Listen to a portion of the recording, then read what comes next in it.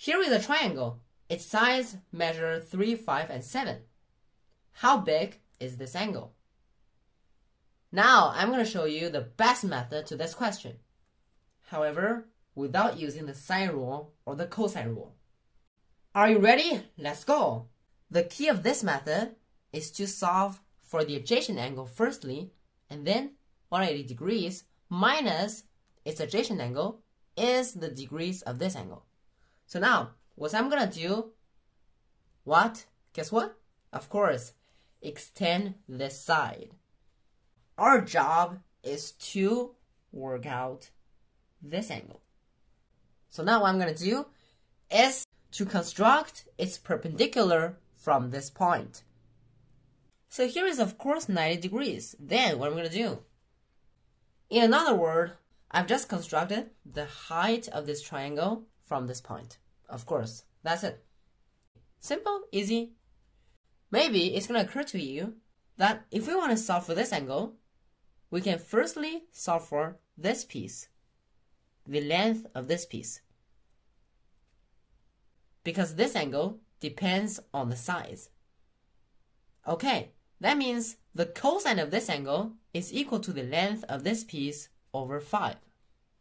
Very good. Then what shall we do? Of course, we don't know how long this piece measures. So now, what we can do is an equation.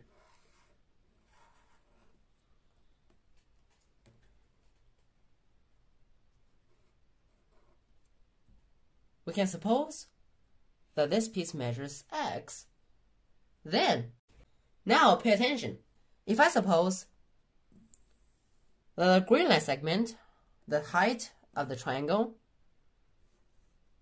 is h, then we can get, by the Pythagorean theorem, we can get h squared is equal to hypotenuse squared, 7 squared, minus this side squared, 3 plus s plus x all squared. Because in this big right triangle, we have the Pythagorean theorem. H squared is equal to 7 squared minus 3 plus x all squared. However, in this small right triangle, we also have h squared is equal to 5 squared, because 5 is the hypotenuse. 5 squared minus x squared. So now I can see h squared is equal to this. At the same time, it is also equal to this. So now I can get two equations. So now h squared is equal to this. At the same time, it is also equal to this. That means these two right-hand sides are equal. They're both equal to h squared. Very good. The equality is h squared. And the equation looks like this. So it looks like this. 7 squared minus 3 plus x all squared is equal to 5 squared minus x squared. Very good. Then what shall we do? You can simplify this equation. It is 49 minus 9 minus 6x plus x squared equals 25 minus x squared. Sorry, here is minus. Minus x squared, they can cancel out each other.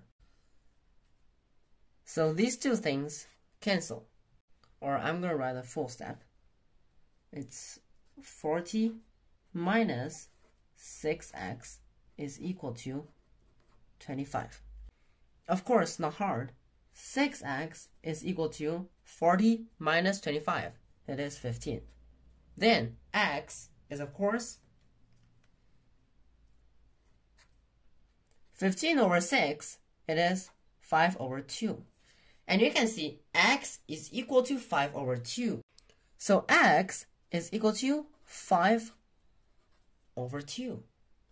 Oh my god. So then, you can see this piece is half the length of this piece. For example, alpha, we can get cosine of alpha is equal to this side over this side. 5 over 2 over 5. Of course, the answer is 5 over 2, then times 1 over 5. It is 1 over 2. So the cosine of alpha is 1 over 2. Because alpha is smaller than 180 degrees. So alpha is 60 degrees. Because only cosine of 60 degrees is 1 over 2, is 0.5. So alpha is 60 degrees. So of course, question mark angle is 180 degrees minus 60 degrees. It is 120 degrees. So the answer is 120 degrees. Did you get it? Give me a thumbs up for this wonderful trick. Don't forget to subscribe to me. We'll see you next time. Bye-bye.